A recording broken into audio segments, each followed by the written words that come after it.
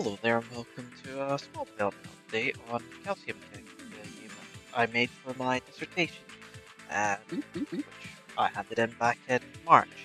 We're having a GameDev Fusion event on Thursday, so I thought I'd go around and add a few small updates to calcium tank to get it up to snuff for that event. So the main thing I'm wanting to show off is that we now, after much issue, have a checkpoint system which I implemented earlier. So for example, if I were to go and kill myself, which is something you usually don't want to do, I spawn down here rather than back up there. Similarly, if I run down here and complete part of the level,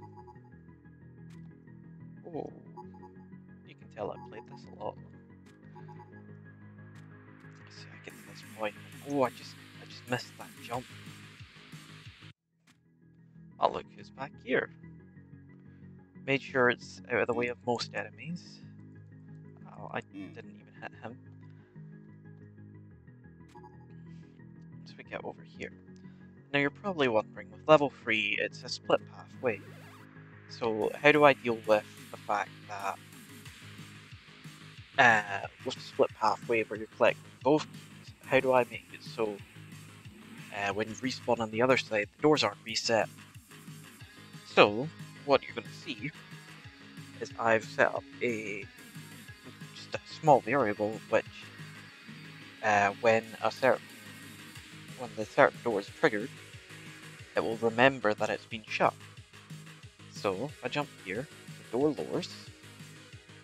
If I jump and kill myself, the door falls, even though I, just died. So that's just the small update I wanted to share. Thank you for listening.